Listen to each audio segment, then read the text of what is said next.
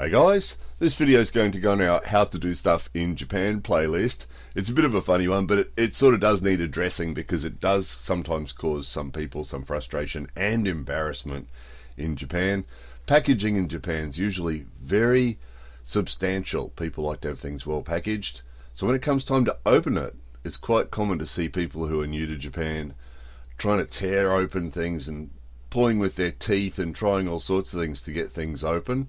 And it does sometimes give Japanese people a laugh.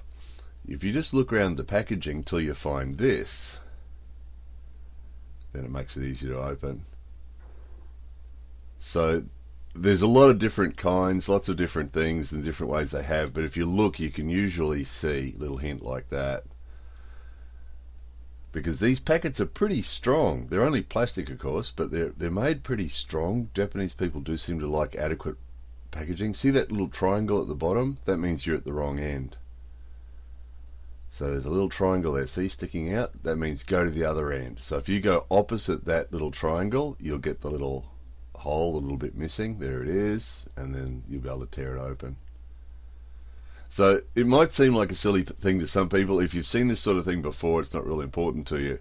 But if you haven't seen it before, and we have people visit us who are very intelligent people who'll come and stay with us and struggle with this. We had a lady recently who tried to open a little milk container. They'd given her a little milk container with her tea or coffee, and she tried to open it and didn't understand how to open it like this, and just basically ended up pouring the whole thing all over herself. It sort of eventually burst, and she got milk all over herself and lots of embarrassment. And of course, as we've explained before, a situation like that, you embarrass yourself like that, Japanese people will laugh at you because that's the Japanese way of coping with such things.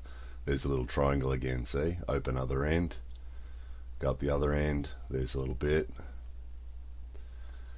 So to some people this might be old news and they'll go, oh no, well I knew about that. If you didn't know about this, no one's going to tell you. The sandwich is a good example.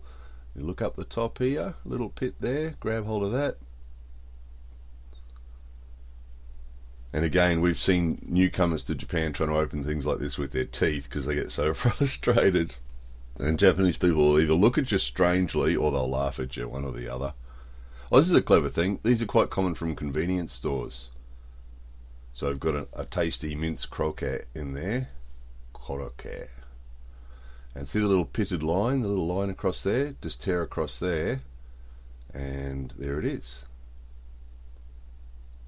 Anyway, just a quick silly thing.